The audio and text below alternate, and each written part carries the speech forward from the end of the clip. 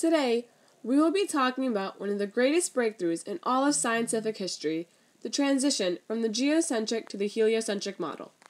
This is a picture of our Earth. Believe it or not, our Earth was actually considered to be the center of our universe before famous astronomers such as Copernicus and Galileo realized that it indeed was not.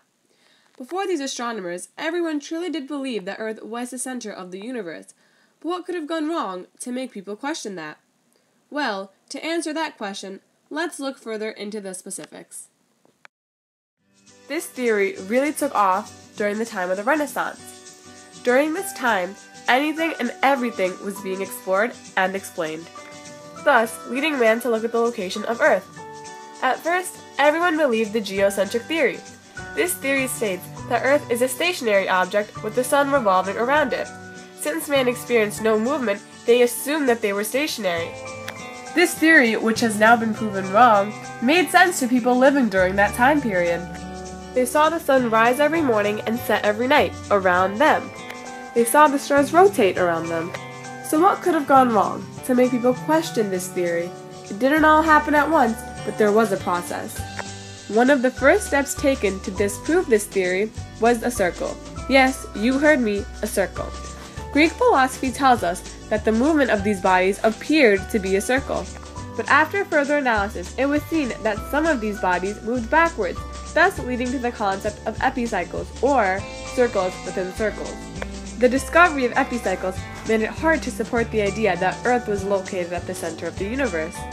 As a result of this discovery, among others, a plethora of theories arose regarding the position of the Earth in relation to other planets.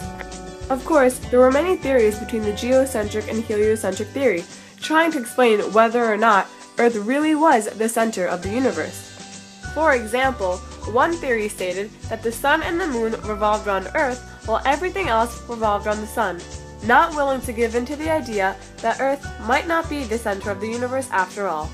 These two astronomers, Galileo and Copernicus, are credited with being able to come up with information to prove the fact that Earth isn't the center of the universe. Thanks to the work of previous Muslim scholars, Copernicus and Galileo were able to build off of their findings and bring them to Italy. Let's start off with Copernicus. Copernicus was able to publish a book which roughly translates to On the Revolutions of the Celestial Spheres. Because of this, he was able to trigger the Copernican revolution, setting the foundation for the heliocentric model and any advancements made off of it. At first, people didn't agree with his theory. They kept trying to poke holes in it, and they weren't accepting it. Until Galileo came around. Galileo, with his telescope, tried to prove the fact that Copernicus was right. Galileo observed Venus and its many phases, clarifying that it did indeed orbit around the sun. Viewing the phases of Venus is just one of the many pieces of evidence that help to support that the heliocentric theory is correct, others of which include stellar apparition, the Doppler effect, retrograde motion of planets, and much more.